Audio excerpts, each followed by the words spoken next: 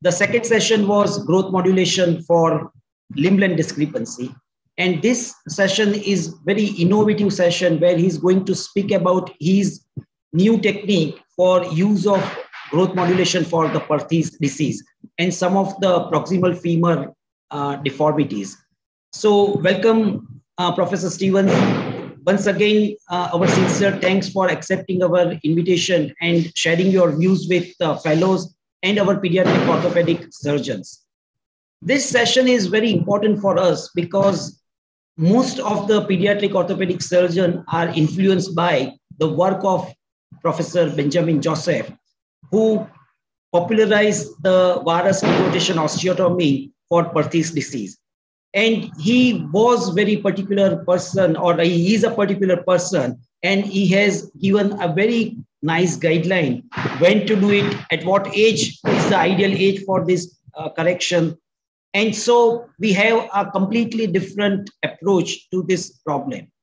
And this is a very good example of what I call it intellectual humility, that you always need to remain open to the different ideas, and you should be acceptable and really in a learning mindset to understand the new ideas. So with that short introduction, I invite Professor Peter Stevens to share his views on proximal femur deformity and Perthes disease. Over to you, Professor. Thank you. Well, thank you for the introduction and the opportunity to present once again to your colleagues. And I will preface my talk with this guest case that was recently shared via the internet. So this is not my case. This is a boy who's now just over 10, who's 2 years status post staged intertrochanteric osteotomy for containment for Perthes. And presently he has persistent hip adduction contractures, hip abductor weakness, and Trendelenburg gait with no improvement, plus pelvic obliquity.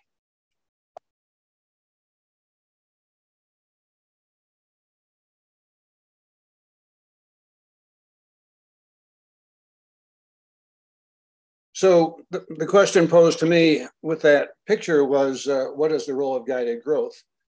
And I should rephrase that to say, what would the role have been?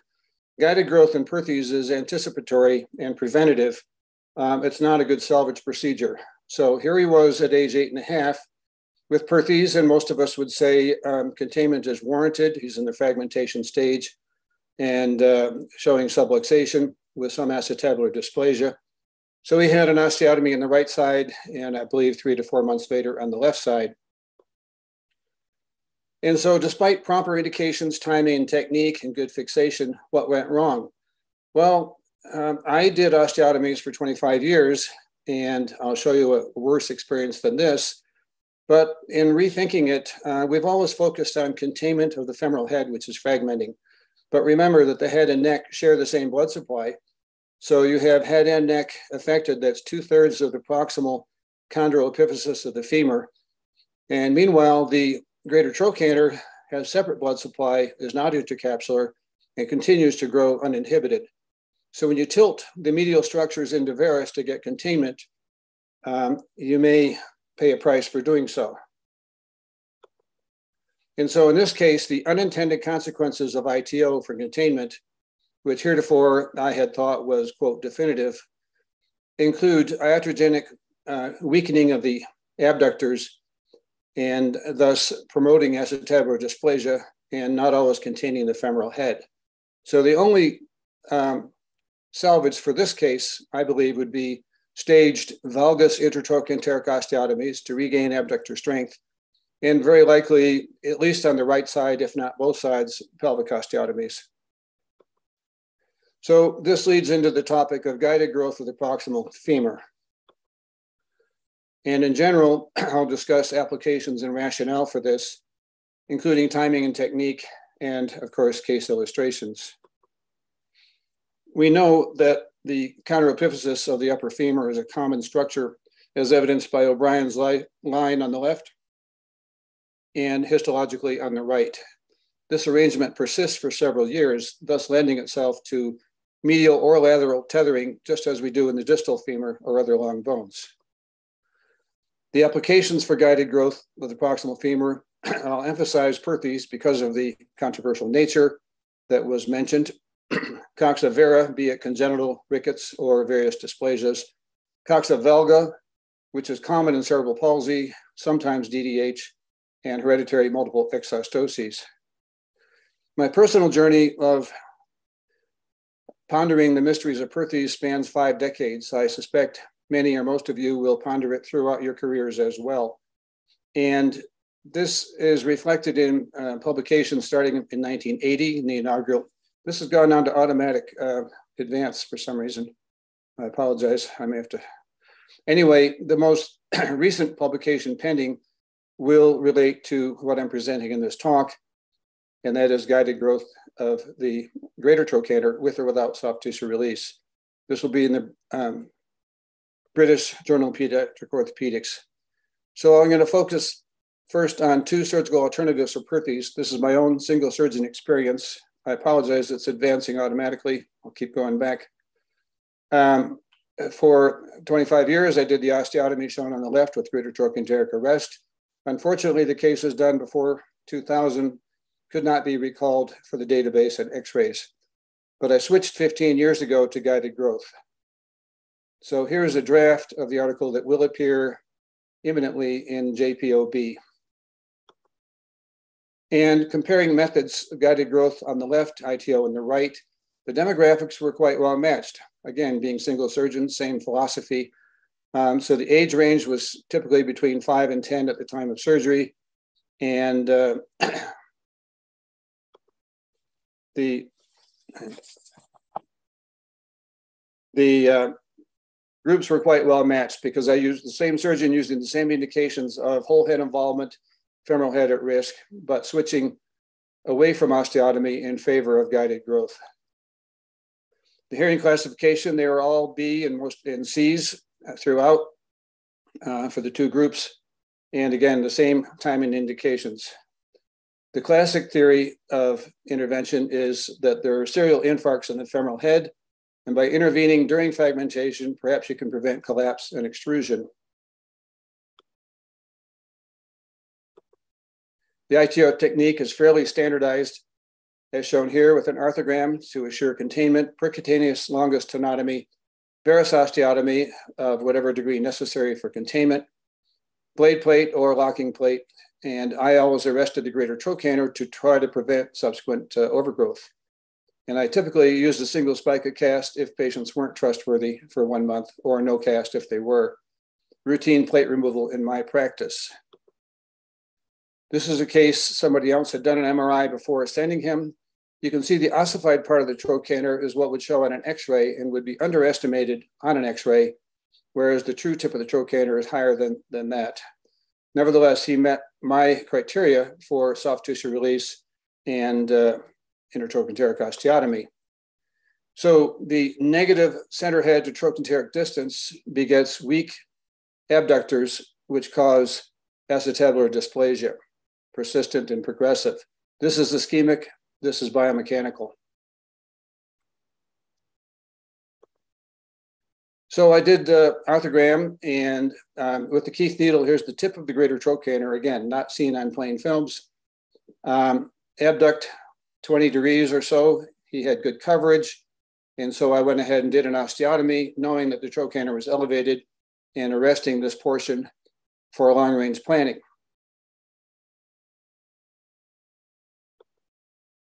And he's contained with the healed osteotomy. This is the trochanteric arrest here. Again, the tip of the trochanter is higher than you think. And one can't assume that an unhealthy femoral head and neck will reverse the varus that you introduced. So you are shortening the leg and decreasing abduction as well as elevating the trochanter, all of which may be problematic. 2 years later, the hardware has been removed. He's still contained if you want to focus on the hip. However, he is already manifesting fatigue, Trendelenburg gait, and discomfort at age 10 due to coxa brevis, weak abductors, acetabular dysplasia, and will undoubtedly need further surgery. This is the case that really changed my thinking. This is my own case. He, 8-year-old boy with whole head femoral involvement, fragmentation, subluxation, and at the time, as a strong believer in ITO for containment. I proceeded to contain him. In this case, a 25-degree osteotomy. You can see a single spica because I didn't trust he and the family that much. Percutaneous tenotomy, and that was the early postoperative finding. 2 months later, out of the cast, he had this situation, which was far worse than when we started.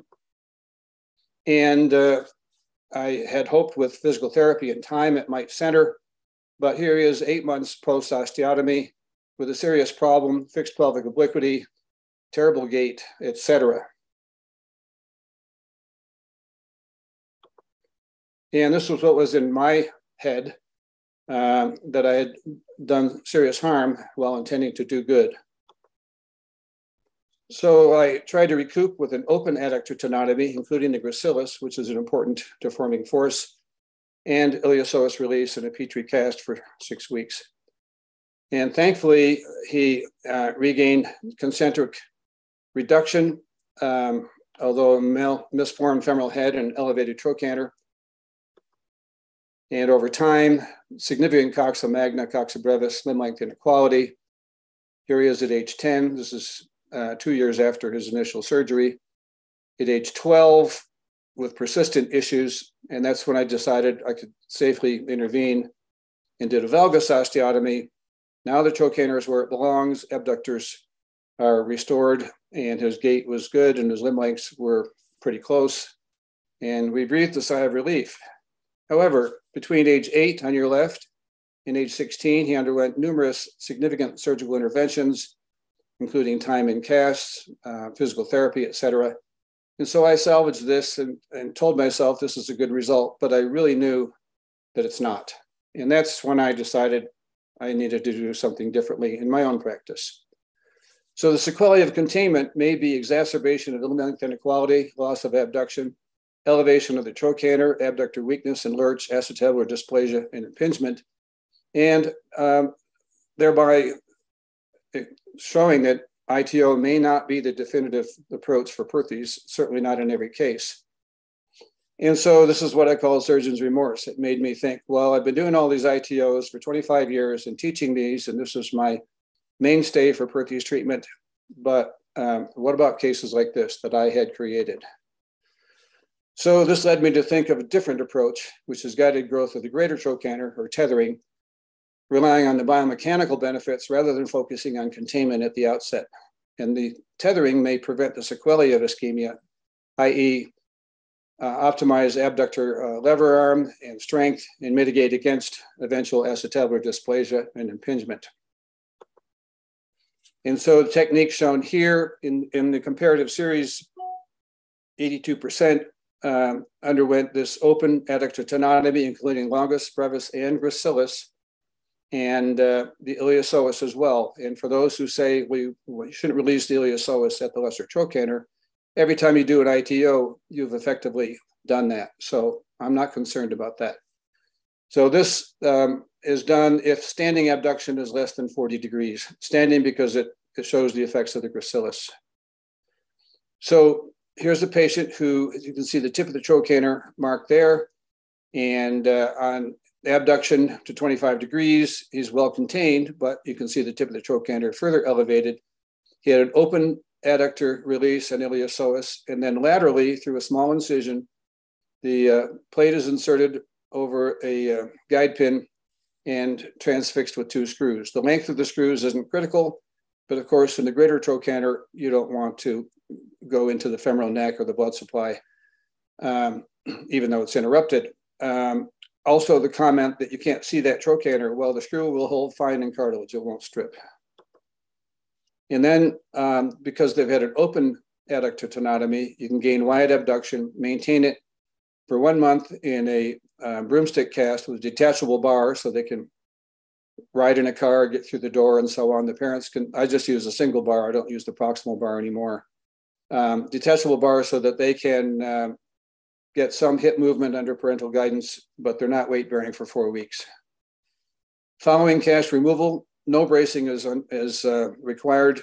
They can proceed to full weight bearing with physical therapy as needed to gain strength and resume sports and other activities as tolerated on their own schedule. And then an annual examination with an AP X-ray of the pelvis. If the plate, quote, migrates, end quote, you can remove or replace it or remove it, depending on their age and your judgment, and then follow to maturity. Here's a case example of an 8-year-old who met all my criteria for osteotomy, but instead had the soft tissue release, lateral tethering. In 8-year follow-up, you can see the plate stayed in situ, the screws have spread widely. There's a slight reverse bend in the plate, and it's mitigated against significant acetabular dysplasia that he started out with. Importantly, he's maintained wide abduction and is active in sports. So no, the plate does not need to be removed in that situation. So regarding a small series of 40 guided growth versus 18 osteotomies, again, we couldn't retrieve maybe 2 score of osteotomies done before 2000. Nevertheless, guided growth fared better in every category: Trendelenburg, Shenton's line, center head trochanteric distance, and limb length compared to the osteotomy. The Stolberg classification also was better comparatively in the guided growth group than in the ITO group. You know, they have Perthes, and some will have poor Stolberg outcomes regardless of what you do. But if you do minor intervention and they tolerate it well, I think it's a better choice. So in conclusion, in the short term anyway, ITO offers early containment. However, the unintended consequences may be a drawback, requiring more secondary surgical procedures, and it may not be definitive as I was taught. In the longer term, guided growth of the greater trochanter preserves the abductor length and strength, thereby and mitigates against limb length discrepancy because you're not cutting and tilting the femur into varus. In my hands, provided superior results with fewer secondary procedures and can be definitive. And summarized in this table, this is the same information, intertoe osteotomy versus guided growth. I should mention there's reduced risk and cost of the guided growth overall when you add it all up. So, and of course, the longer you follow up anything, the more issues you observe, especially in the ITO group. You would think that 48 years of experience in Perthes would confer wisdom, but I think humility is a more apt expression. And I look forward to you who are still practicing to come up with new ideas about prevention of Perthes, if not mitigating the deformity through ever less invasive means. And moving from Perthes, this is coxa vara in a 5-year-old unclassified dysplasia. No other epiphyses involved, just hips. I think it's worse than a Myers dysplasia. And acetabular dysplasia, Trendelenburg gait. The tip of his trochanter is up here. That's the hemostat at the time of his arthrogram. And there's the tip of his trochanter way higher than you would appreciate on plate and films. And this is a simulated, well, you know, what if we try to contain this rather large femoral head like a Perthes? Well, that's going to put the trochanter above the acetabulum and cause incongruity and be a big problem. So, of course, I chose not to do that. And you could argue a valgus osteotomy, but that has its own issues as well. So instead, I simply applied an 8-plate on either side, no soft tissue release because he didn't have contractures. And so the tip of the trochanter is marked in red here, left in place at age 5. But then by tethering the lateral side, any potential growth of the femoral neck and head is unobstructed. And you can see at age 14, so this is 9 years later, the trochanters are at an improved height, not a normal height. The dysplasia persists but hasn't progressed. And importantly, he's Trendelenburg negative, symptom-free, and fully active with a minor outpatient procedure. This one I showed in part in our angular discussion, but this is a coxa vara, which typically Schmidt metaphyseal dysplasia patients have this deformity. Ponsetti described a triangular defect in coxa vara and congenital coxa vara. I think if you consider the chondral epiphysis as one structure, this is the equivalent of a slipped chondral epiphysis or slipping chondral epiphysis, as cartooned here.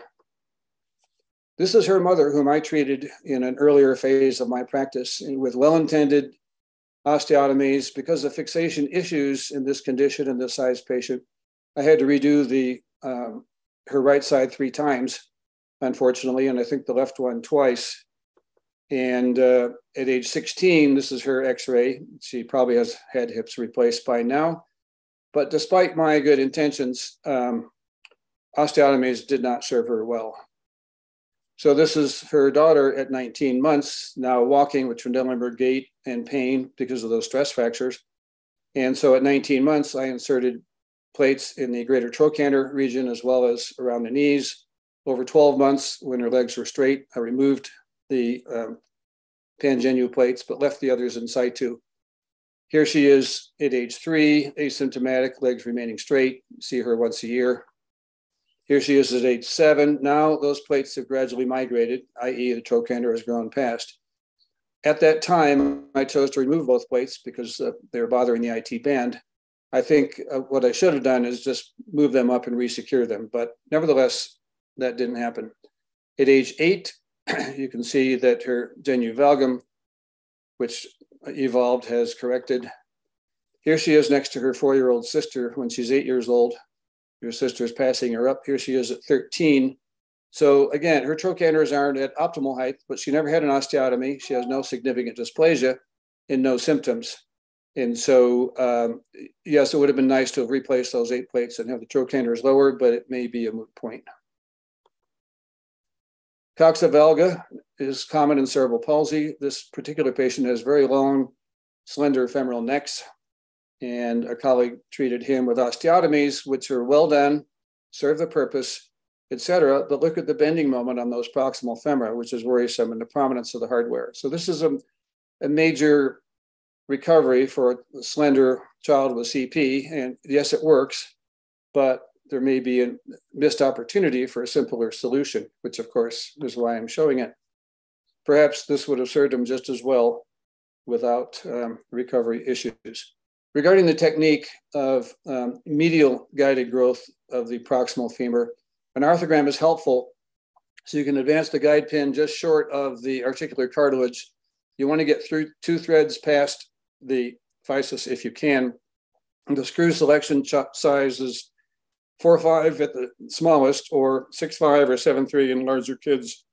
And early on, I tried to go toward the periphery as much as possible, thinking it would correct faster, but I think it's a better idea to go, some people would go in the center or at the junction between the middle third and the medial third. And nevertheless, you want to confirm on the arthrogram that you're not penetrating the joint. You can always put dye in the screw and make sure it doesn't leak into the joint and back it out a little if you have to. But this is a very simple technique for achieving this goal. The postoperative management is unrestricted activities. This is a simple outpatient procedure. I'd follow up twice a year with this AP X-ray of the pelvis. I rotate the hips inward 15 degrees so you can see what the neck shaft angle is doing, and then reposition or remove the screws as needed. So it's a 10-minute procedure to exchange the screw and put it at a better angle if you're losing your grip. This patient had had a prior intertrochanteric osteotomy that grew into valgus, hence the tethering rather than another intertrochanteric osteotomy. So this patient has a chromosome deletion with autism, poor comprehension, poor bone stock, with coxa valga, and he's nonverbal, but decreasing ability to walk, basically. On the AIR view, you can see that the neck shaft angle is true valgus. On an AP view angle, you may confuse anaversion with valgus, but this is confirmatory for valgus. He also had genu valgum and plano valgus feet. So here's a boy with osteopenia, cognitive impairment, and to subject him to bilateral proximal femoral osteotomies, bilateral distal femoral or tibial osteotomies, and foot osteotomies was unappealing to me. So I did what I would term as another version of single event multi-level surgery, placing as an outpatient, placing 2 screws proximally, 8 plates here. He corrected over the next 18 months or so, and arthroreses for the feet. So this is about an hour-long outpatient procedure for him with no cast, no delay in the limited ambulation he could do. His walking abilities improved. He seemed comfortable, and the acetabular dysplasia that he was developing has improved to a degree that he won't need osteotomies at age 20. This is a patient of mine who had a closed reduction for right DDH. I don't have her pre-op x-ray here. She spent 6 weeks in her spica cast, 6 weeks in a broomstick cast, which was my routine for DDH, and 3 months in abduction splint, mainly at nighttime. But at 20 months, things weren't going that well. Clinically, the hip was stable, and O'Brien's line looks good, so there's no growth arrest. But obviously, this is not a good situation. Because she was doing well clinically, with a normal exam, I said, well, we'll wait a little bit longer and see, and it did not improve with time. So at age 2.5, I said, well, I can't keep doing that. This is the AIR view, simulating whether you believe in pelvic osteotomy, femur, or both, simulating that an osteotomy would serve her well. And because of the aneurysm was significant, I elected to do the femoral osteotomy in a 2.5-year-old and hold off on the pelvis. So here's her osteotomy, and Shenton's line's restored, and I was happy with that. This is the initial healing, and the plate was subsequently removed. However, once again, the iatrogenic nature of the things we do creeps in, because her osteotomy, in fact, was not definitive, because it produced, while solving the one problem of correcting aneurysm, produced iatrogenic deformity, including femoral overgrowth of 2 centimeters, coxa valga, and because of this, long leg dysplasia. And so the plate was removed, of course. You can see the pelvic tilt. And on this, I caution you against making these measurements with a pelvic tilt for the same reason that spine surgeons don't measure scoliosis unless the pelvis is level. So on the same day, with the 2 centimeter lift, with the pelvis level, the acetabular dysplasia doesn't look quite as significant, and the CE angle was better. And I reasoned that the real issues here were her coxa valga and the overgrowth of her leg. And of course, a shoe lift won't help that. So, by the way, this phenomenon, which is reminiscent of Cosen's and cubitus varus and other conditions, was described by Harold Frost as regional acceleratory growth phenomenon. It can happen after a fracture, infection, surgery, or injury to a long bone, and is fairly nonspecific. In her case, it caused significant problems. I tethered her distal femur to equalize her leg lengths and then remove those plates. That took, this should be 6 + 8. It took about a little over a year to correct that, keeping an eye on this. But the coxa valga persisted on the AIR view here and is present on both sides. And as we know, oftentimes if there's dislocation of one hip, there's dysplasia or suspicious findings in the opposite hip. And indeed, she had coxa valga at both sides. So with an arthrogram, I placed these screws at age 7. And eventually she underwent a Pemberton on the left side. You can see the screw here. The screw had been removed and was not replaced because I didn't feel it would be necessary. And that's a recent picture. So she will be observed for dysplasia on this side, limb lengths, et cetera. But we've saved her a couple of intertrochanteric osteotomies. I'm sorry, there's the most recent, 11 + 8 years old. These screws can optionally be removed, but are basically not causing any harm. This side looks pretty reasonable for approaching maturity. So in summary, guided growth of the proximal femur with respect to Perthes and coxa vara preserves the abductor strength and mitigates against dysplasia. And for any of these has a low complication rate. It's easy to revise and is a suitable alternative in my practice to ITO, which I heretofore was a strong champion of. And, I was among the skeptics in the early 90s, proud of my posterior medial release and surgical treatment of club feet. And to my surprise, the Ponseti technique it took a decade, but worldwide it replaced the standard treatment of club feet at that time. So I surmised that maybe there's potential that ITO will also decrease in popularity in favor of selective guided growth because it's a lot easier to do, less expensive, safer, and you can still salvage guided growth with an osteotomy, whereas with an osteotomy, you can't use guided growth to salvage an osteotomy. Once you commit to this path, it's going to be further osteotomies as needed. Thank you. Yeah, thank you, Professor Stevens, for beautiful explanation about this. I'm sure that audience will have a lot of questions. But before that, I would like to ask a very simple question. That in Perthes, the first aim of surgery or doing anything is to put avascular femoral head into the acetabulum, and that we do it by varus derotation osteotomy.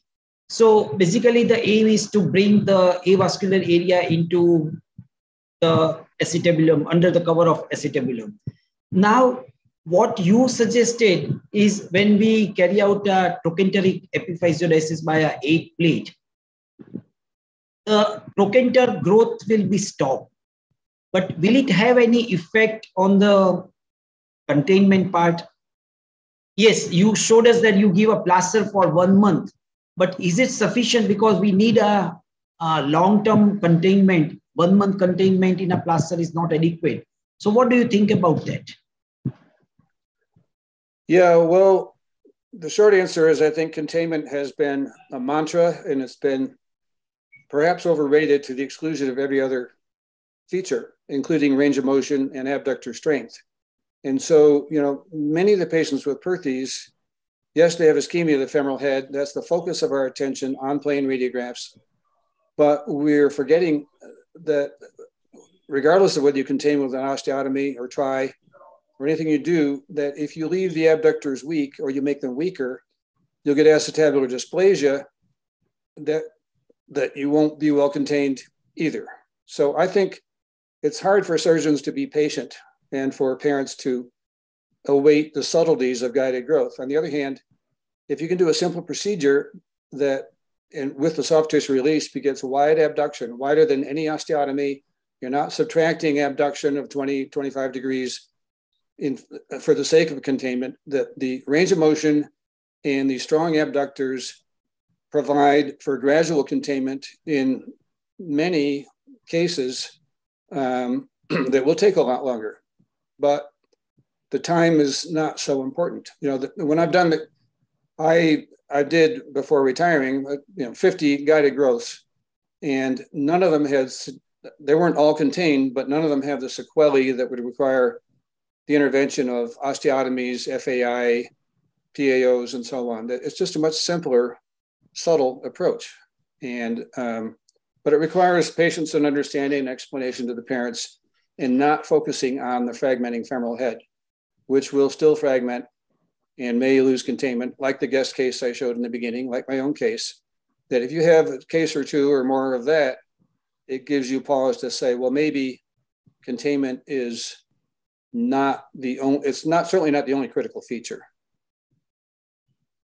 Okay. And the 1 month in the cast is to keep the adductors from getting contracted. It's make me feel better that they're going to maintain the abduction I've provided, which they have, and has nothing to do with ischemia, because no, ischemia won't change in a month. But strong abductors will hold sway and help gradually provide containment by normal activities. Yeah. Then there was another question, the technical question by Dr. Jitendra Jain. The question is, when trochanter is not fully ossified, in that case, how do you decide where to put the proximal screw or how to level the plate? So I put a needle or a hemostat at the tip of the trochanter under fluoroscopy, and then it's easy. You can either put in that epiphyseal screw first and then put in the plate. And mind you, when you're putting the plate in the proximal femur, both screws are aiming caudad proximally to parallel that physis. Or you can put a Keith needle in and put the plate over it. But the trochanter does not need to be ossified. And by the way, I question the mantra that I have quoted and taught, that the greater trochanter stops growing at age 8.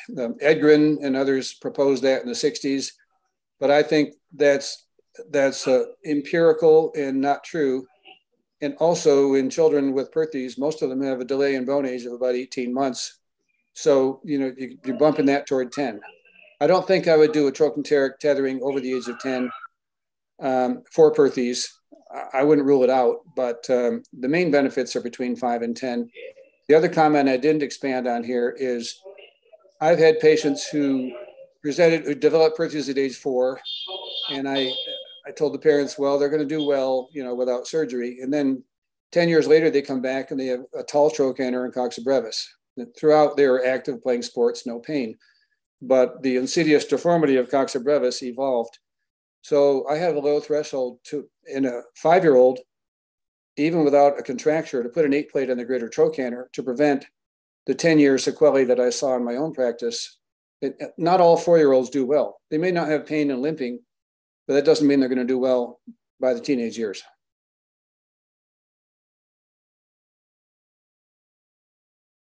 Okay.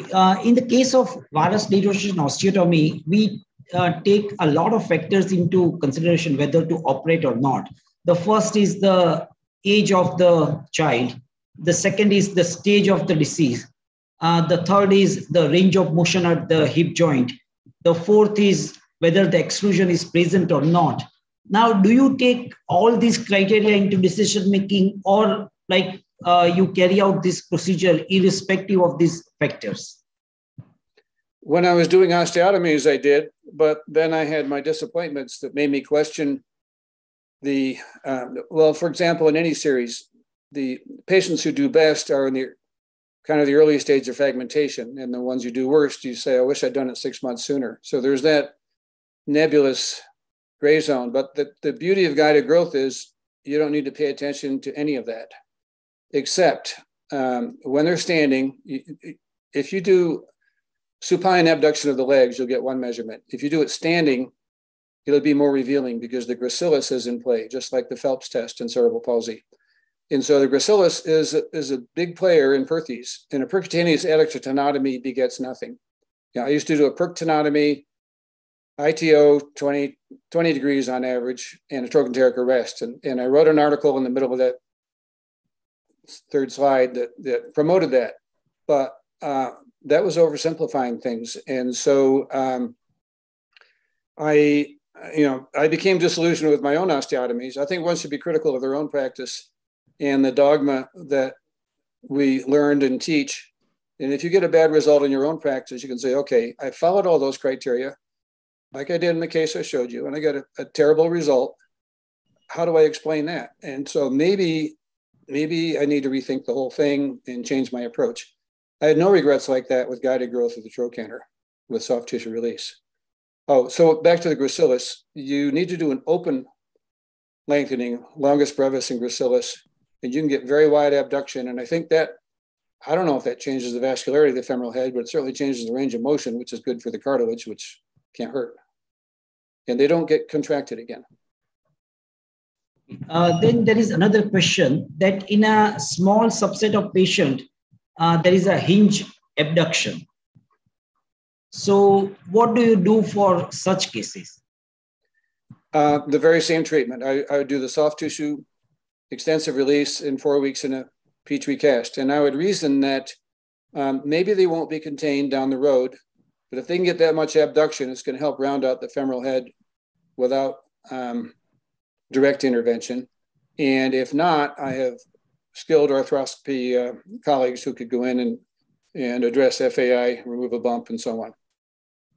And the other comment is that,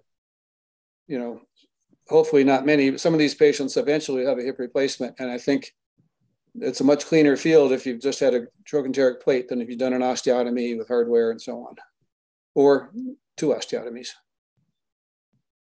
Okay, then there is another question by Dr. Pradeep Rambabu.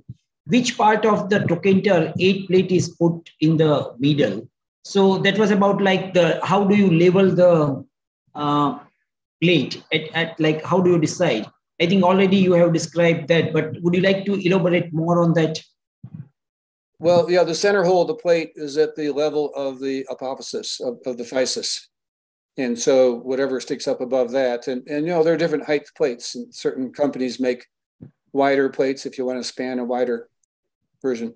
I will say that even in this series, I reason, well, by adolescence, the trochanteric plate doesn't help anymore. And if it has loosened or is bothersome, I'll just take it out. And then a couple of those, the trochanter grew, one of them grew enough that I had to do a trochanteric transfer. So I decided, well, if they're, 12 or older, fine. But if they're up to 12 or thereabouts, I would just move the plate upward and say, let's get another 2-3 years out of this if we can. It's a lot easier than the troch transfer.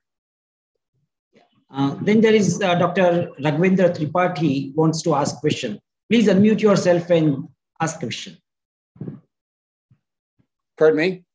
No, Dr. Raghavendra, please unmute yourself and ask question. Yeah. This opportunity to ask the question. Yeah, please. Hello, can you listen me, sir? Hello. Yes. That as you have described this growth,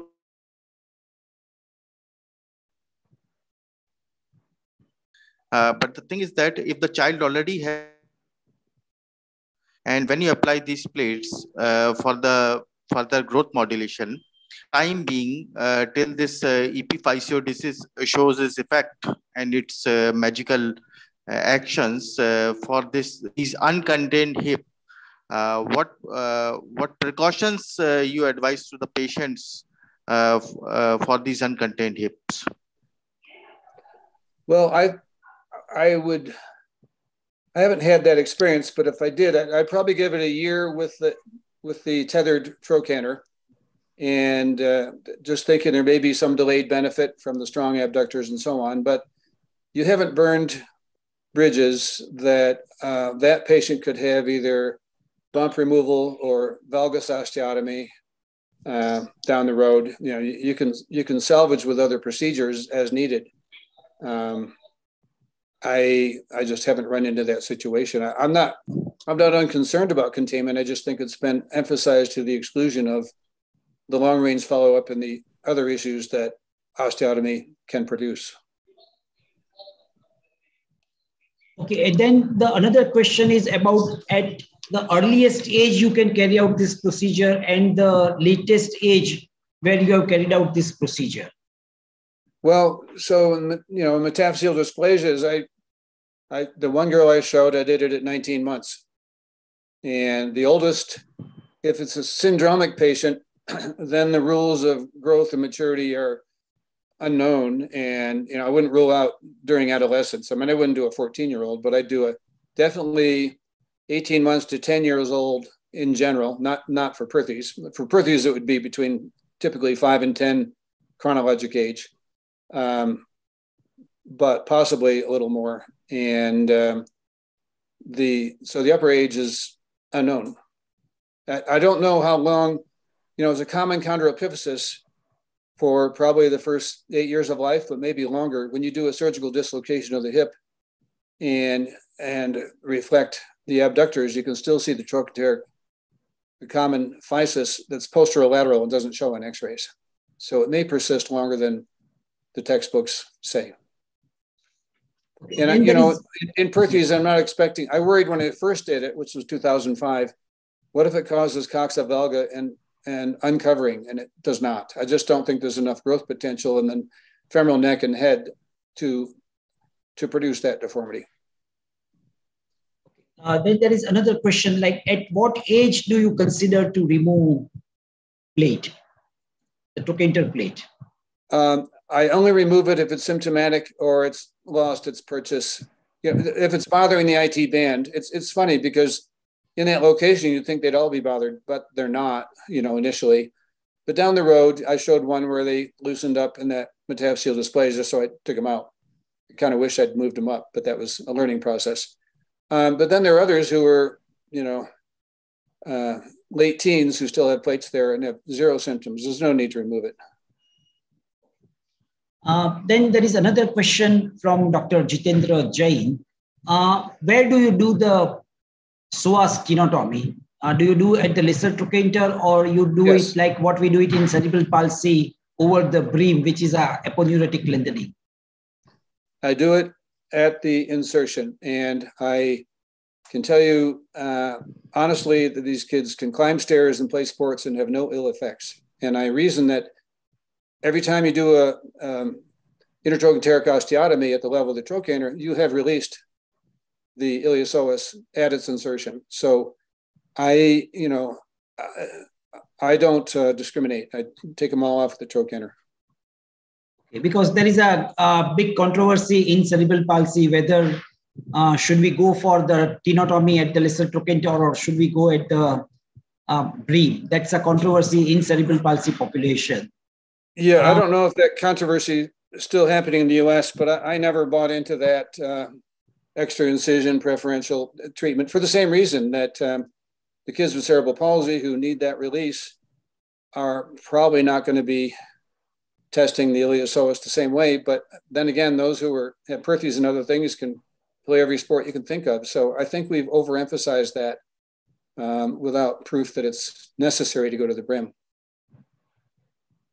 Then there is another question that do you believe in non-weight bearing, because the trochanter epiphysiodesis is going to take some time and the avascular femoral head is soft. So if we continue weight bearing, then there are chances that it may get collapsed. So do you keep the child non-weight bearing for a few months after this procedure? No, not at all. In fact, part of the problem in Perthes is the muscle imbalance, overwhelming adductors and weak abductors. So by lengthening the adductors, you're achieving some degree of muscle balance and way better motion. And I think that offsets the risk of weight bearing. By the time they're actually, so they're in a month in this abductor cast, and it's probably another couple months before they can want to run and play sports with or without therapy. So you got a 3-month window, but during that time, you got much better abduction of the hips. You've addressed the muscle imbalance, and who knows if it changes any of the vasculature going on. I have no idea.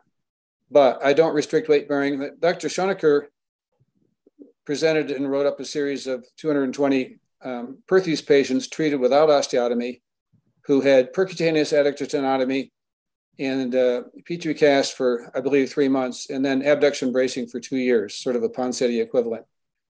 Who knows what the compliance was, but he wasn't doing trochanteric tethering until we got together and discussed it. I've never used abduction bracing and have not regretted it. Okay. Then there is another question from Dr. Jitendra Jain, a very important question. In cerebral palsy, we have seen that even after varus osteotomy, again, there is a rebound of the valgus.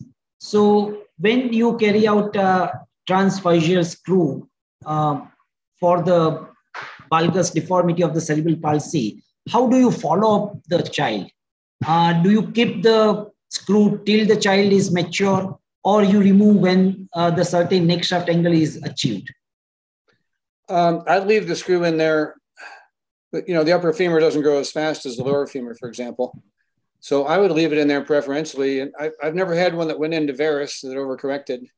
So I just leave the screw there. In fact, so earlier in my practice, in a girl with DDH, unilateral, I did 3 intertrochanteric osteotomies. The first one was for aneversion, and the next 2 were for valgus and overgrowth before I realized, well, you're chasing your tail. So I've had occasion to do a varus osteotomy when needed and put a screw there to prevent recurrence, but that's a rare case. That's an adolescent case.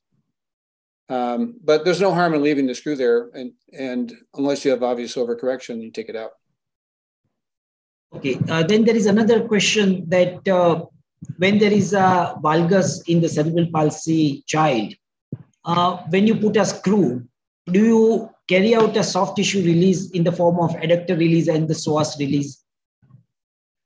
Well, I would, except, in this country, there's a lot of use of Botox and baclofen and non-surgical treatment, which I was a little skeptical of in the beginning, but, I would defer to the pediatrician and neurologist in terms of if they want to continue that management and there's not an obvious contracture, then I wouldn't. But if there's a significant contracture in extension, then I'd have a low threat. The tenotomy is a simple thing to do.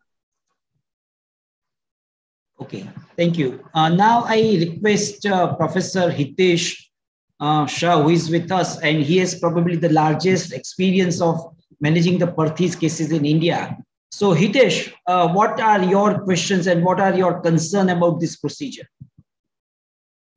Thank you, sir, for the good presentation. I know that the 15 years back in United States, the trochanteric epiphysiodesis was a big concern. Except Dr. Alvin Crawford, nobody was believing about the trochanteric epiphysiodesis. And it was a big issue. Even they were not considering trochanteric epiphysiodesis with the intertrochanteric osteotomy. My question is there for you. What would be in your experience, what is the frequency of overcorrection where there is a tip of the trochanter will go 10% more than the center of the femoral head? So overcorrection of trochanteric tethering? Yeah. I've not observed that. If anything, it's been undercorrection because, like I say, instead of moving it up, I removed it. And so, but I haven't seen overcorrection. If I had overcorrection, then I guess I'd take the plate out and put a medial screw in there. You know, treat it non osteotomy if possible. Because honestly, we have studied our 100 case with trochanteric epiphysiodesis with skeletal maturity. We do see 10% of the overcorrection despite of the varus osteotomy. So that would be a cause for concern, and that we were selective for the trochanteric epiphysiodesis because of the 10% cases, because coxa valga will increase the forces across the hip and that can lead to the degenerative. That was the cause of concern. Second question, what would you do the case which is very borderline, like 9.5 or 9.75? Would you do the same? Yes. And I do a skeletal age on all my patients, and they're a lot of times the 9.5-year-old has 8-year-old bone maturity. But okay. I do it because the alternative is an osteotomy, and so I tell the parents, I don't know if this will be enough correction, but it's worth a try. So I err on the optimistic side there. So okay. I would do it. Because it was very popularized by one of the article from Jim Gage, say that trochanteric epiphysiodesis would be useless after the 7 years, which we also challenged the 15 years back. But then it was very, very popular in United States that trochanteric epiphysiodesis may not work after the 7. Yeah, when I was a chief resident under Sherman Coleman, I reviewed his trochanteric epiphysiodesis, and the results were disappointing, and I didn't want to embarrass myself and him, so I said, maybe we can compare it to transfer. So I morphed that into that Coxa brevis paper that was published in JPO #1. Diplomatically, that was the right thing to do, but I disagree with Dr. Gage that, 7 is an upper age limit. The other thing is the trochanter is, it's been said, well, the apophyseal, the physeal growth stops by age 8 and the rest is apophyseal. Well, It's there already. It's just ossifying. And because it's there, that's where the abductors attach, and that's where they have weakness. And out of respect for that, even especially in Perthes, I don't want to foreshorten the abductors even more. Okay. And the third one of the technical question, would you consider as Stulberg 1 and 2 is only good outcome? Because in your presentation, 79 versus 43% for only considering Stulberg 4 and 5. So would I consider 1 and 2 years a good outcome? Yes, only 1 and 2, not about 4 and 5. Yes, 3, 4, and 5 should be together, and 1 and 2 would be together.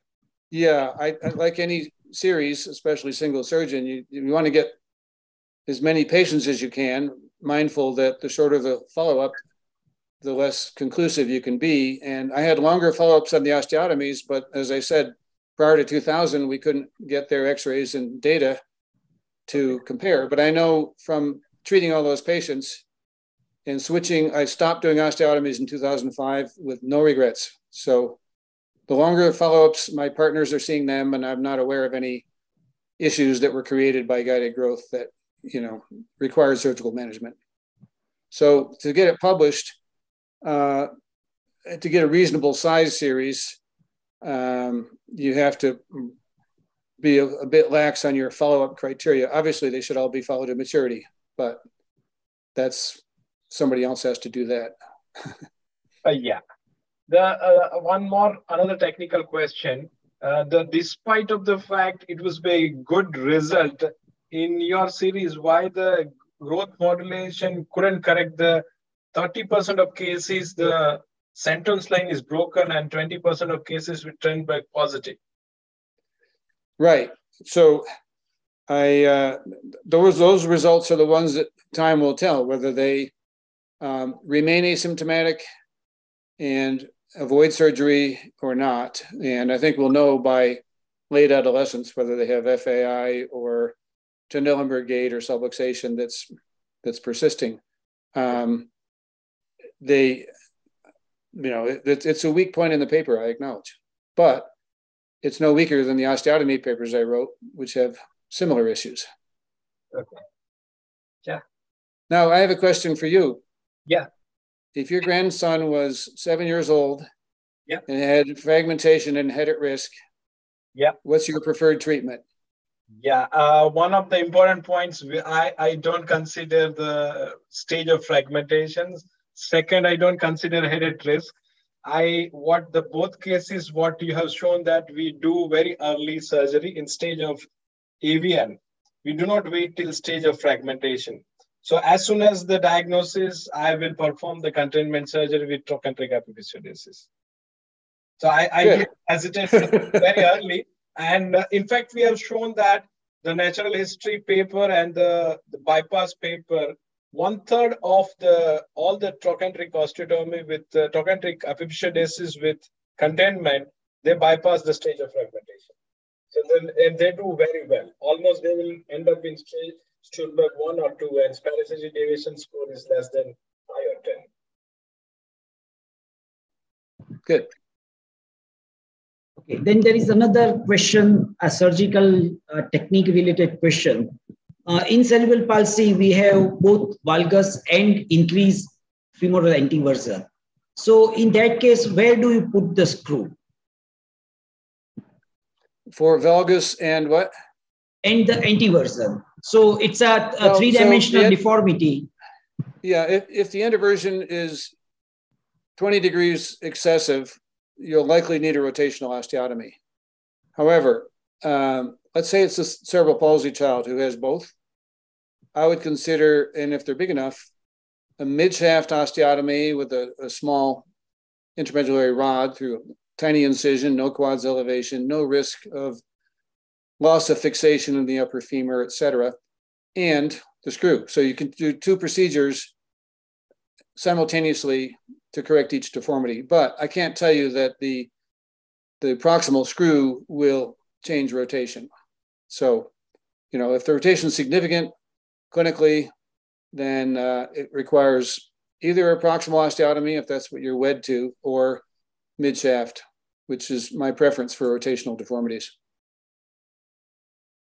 Now, we are working on the means of changing rotation without osteotomy. So there's the potential for rotational guided growth of the distal femur combined with valgus guided growth.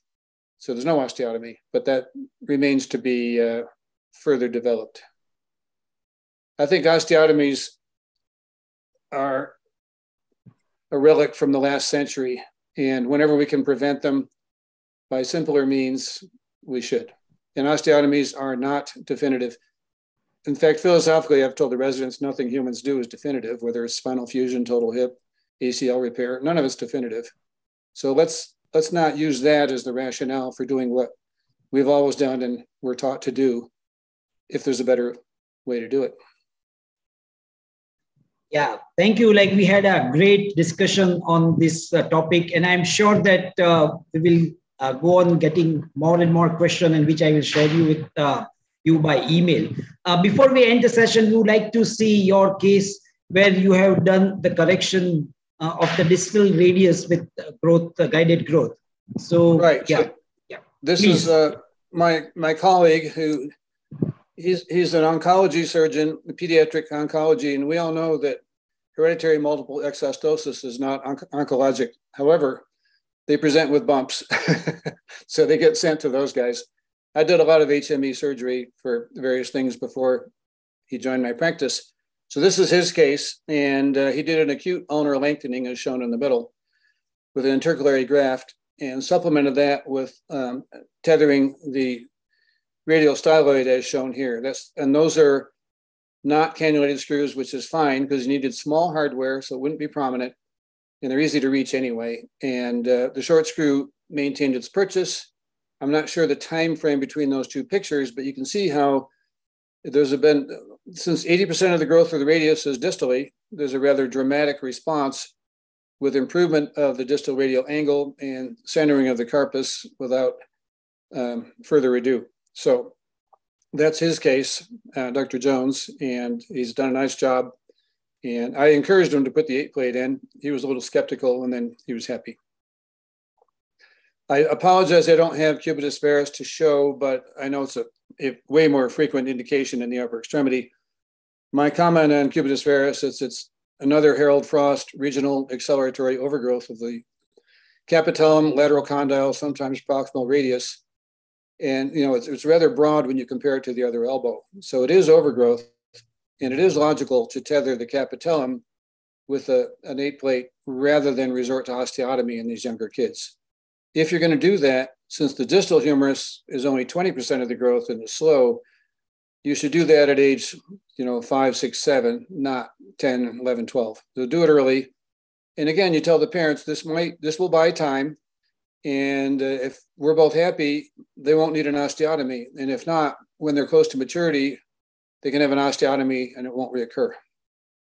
So I do support that idea. I just don't have a case to show. Thank you very much. If we have any question, please unmute yourself and ask question.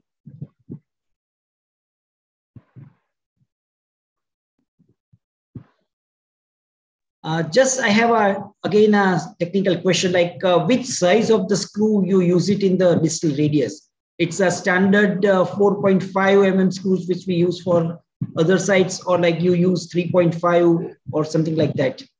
Yeah, these are either 3.5 or they might be 2.7. All you have to do is make sure the screw head doesn't go through the hole in the plate.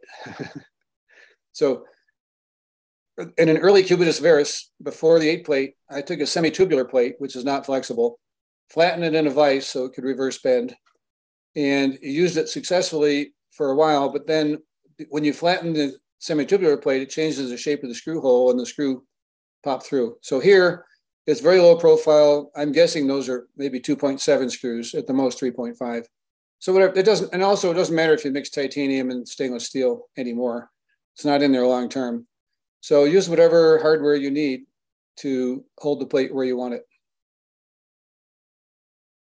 Okay. Then there is another question from audience that not related to today's topic, but the previous session's discussion. In a case of arthrogryposis, when there is a fixed flexion deformity at the knee joint, at what age do you consider guided growth for correction of the flexion deformity? So those kids are very slender.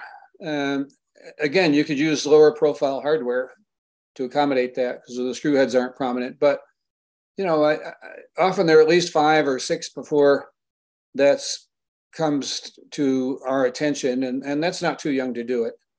And you can either, upon correction, take out both plates, either side of the femur, or take out the metaphyseal screws if the epiphyseal screws are still in good position.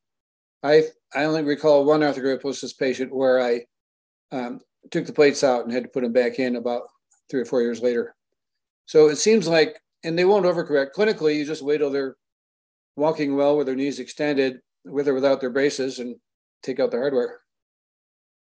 But age 5 or 6 wouldn't be too young. And for the ankle, I've done 4-year-olds, and there's the complaint, well, the hardware is so prominent and they're wearing AFOs. Well, use the least prominent hardware you can and make sure the AFOs aren't rubbing, and they become less prominent over time. So you can answer those parental and physiotherapy concerns by reassurance that you expect, in the case of the knee, some crepitance, or the ankle, some prominence, but it will decrease with time. Okay, so thank you very much for sharing your views, and we are really thankful to you. And on behalf of all the fellows, like in the various centers of India. I thank you for sparing your time, sharing your vast experience on growth modulation.